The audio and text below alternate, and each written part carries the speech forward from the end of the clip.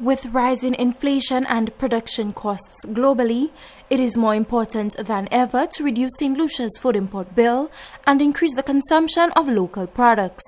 The Agriculture Ministry's most recent efforts include a newly opened retail outlet at the Contiues market, overseen by the St. Lucia Marketing Board, and aims to make quality food available to the public at affordable prices. General Manager of the St. Lucia Marketing Board, Vincent Lacobinier, expressed gratitude to the parliamentary representative for Contiues Central and the government of Taiwan for their assistance in increasing the Marketing Board's capacity as they continue their drive toward food and nutrition security. We recognize today that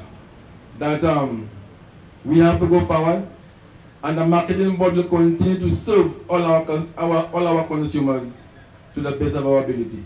We urge St. Lucians to continue to patronize the board. We want you to continue to come and see the product offerings. You'll be shocked and you'll be amazed to see where the Marketing Board is now and where we are planning to go. I will just say, continue to eat fresh, St. Lucia's best.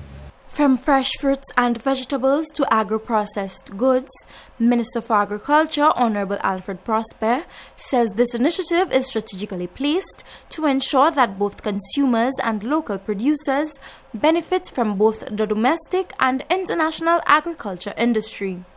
We know on a regular basis that we have gluts in cucumbers, tomatoes, and so on, and our farmers stand to lose an income that they have worked very hard for.